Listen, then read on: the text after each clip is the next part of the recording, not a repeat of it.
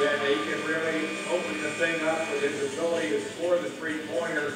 Steps back there and knocks it down, and you know, a guy leading the ACC all time in three-pointers made. This time he steps on the line. We called that one a three, but he got control on the line, so he has 4 threes in this game, but climbing that chart. Rick Barry, 2,298 points, and Jack now right there in 14th place, closing in on James Jones, and he'll have that number here pretty quick, and also Ron Godfrey, a guy that I remember back years ago. If I'm not mistaken, Ron Godfrey was from Martinsbury, Ohio. How about that? Well, you're an Ohio guy, aren't you? That's right. Watson hits the first free throw to cut the lead down to 7. Watson originally recruited to FAU as a football player, instead playing for Mike Jarvis on the basketball court. Miami's out-rebounded FAU 34-18.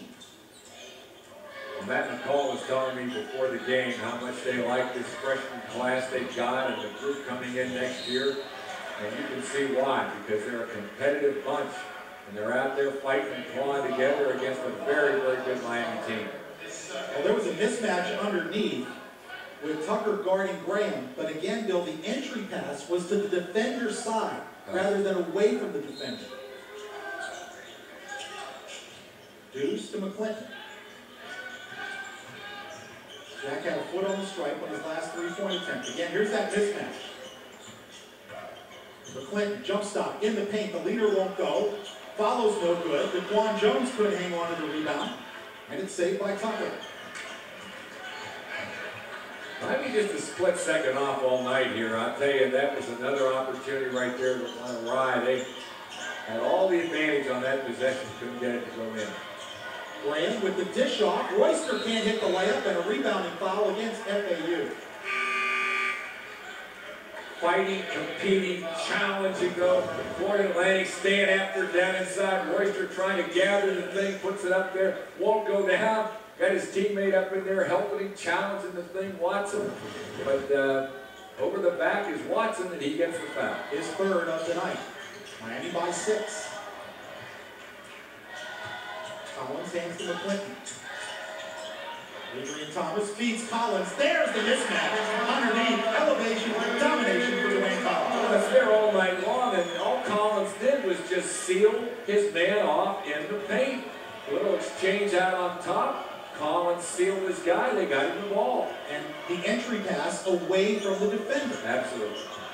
It was Graham on a drive, runs over Collins, who takes the charge. Good play by Dwayne Collins. Let's take a look at this post-up by Collins there. Well, Collins just does a great job of sealing his guy, and the movement of the basketball, another big key is McClinton got it out of his hands quickly so that the entry pass was there. But as you say, the pass is away from the defense where Collins has the chance to spin and go right to the hole. Nice pass. Deuce, Thomas lays it in. This is a nice group playing together right now. Thomas is a team guy, makes a lot of things happen, and got himself an easy basket there. 8 points for Adrian Thomas.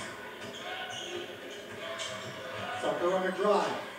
Off the glass short. Collins with the Miami rebound. McClinton to Thomas. He lays it up. No! Oh my goodness. Frank Hayes can't believe it. His team has missed so many layups the last 2 games. He said it's incredible.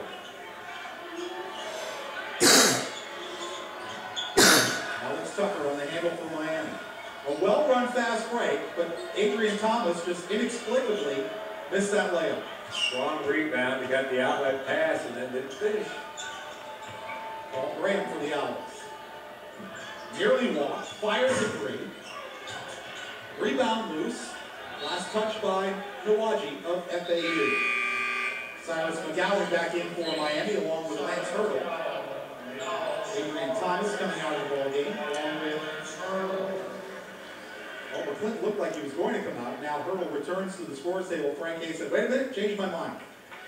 You know, one of the things that Florida Atlantic does a really good job of is moving without the basketball. And guys that don't have the ball in their hands are staying active. They're keeping the defense honest and good spacing on the floor. So, you know, when you got a guy like Tucker on the floor who can really distribute the basketball, handle the basketball, you got guys moving without the ball, occupying the defense. defense, you're going to get good shots.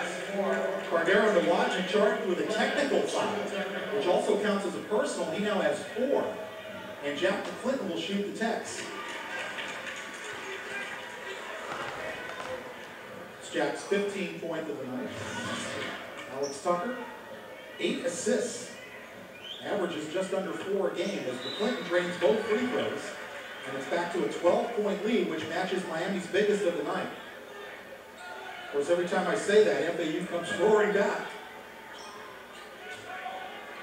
Well, you know, Miami's got 9 minutes now to play. And I think the other night they got started in the second half and came down the stretch and really played strong. So let's see if they can't really take this thing into the locker room with them now and finish this thing off with 9 good minutes. Mike Jarvis still not happy with our officiating team. Collins on a high-low. McGowan brought the ball down again, but drew a foul. Well, he collected himself that time. He got himself collected and didn't put the ball on the floor, which is a good thing.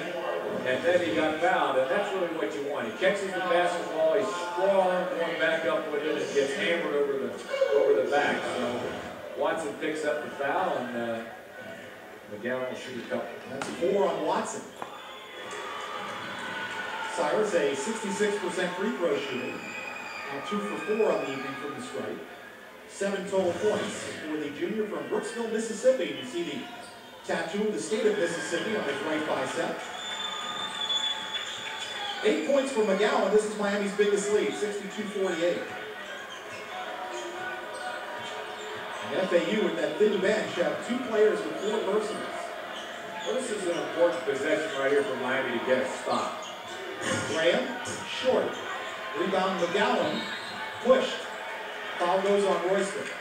Now, there's no question. There are a lot of bodies being knocked around there. It's like in the first half, it's clearly a foul. And you got to give McGowan credit for hanging in there tough because he got banged around pretty good. And now the stamina is starting to take its toll a little bit, I think, for Florida Atlantic. And Miami with a deeper bench should really have an advantage here towards the end of this one. And no question, Frank Ape able to rotate 11 guys in and out of the game. Mike Jarvis has 7 scholarship players, I believe, available. McGowan misses the free throw. 9 different Hurricanes, by the way, have scored at least 10 points in a game this year, which speaks to the depth that you were referring to. It really does. And right now, Florida Atlantic's got a couple of guys, I think, with 4 personal fouls, so they've got they're staring at a pretty tough situation in the face right now. Raji with the handle is one of those with 4 fouls. Richardson gets loose and rattles in the 2-pointer. I'll tell you what, he is really quick. I really like this kid. I'll tell you, these freshmen from Florida Atlantic, they've got a great future here in this Sal's program. Mike Jarvis said today, as soon as next year, we could be pretty good with the incoming freshmen that they have, plus these young guys who are playing tonight. Royster poked away a pass intended for Collins, but Brett Royster called for the foul. You got a guy like McGowan at 6'9" that can step up on top, and you spread the floor. Miami had 4 guys out beyond the arc, and they allowed Collins to be down in their own line, self one-on-one. And that's really what you're trying to do, is isolate your big guy, get him the basketball, and McGowan could see over everyone and got him an easy pass in there. Miami in the double bonus the rest of the way. They'll shoot 2 no matter what. As Collins hits the free throw for his 9th point. Chris Coleman in, replacing Royster, who also has 4 fouls. So 3 hours, 1 foul away from being disqualified. I think Miami could do a much better job of high-low post. The guy up on top beating the guy down low. They've got good size. Miami comes up with the loose ball. Hurdle misses. Collins, against 3 hours, draws a foul. Well, he kept after it, you know? And again, that second and third effort is what Miami's been missing all night.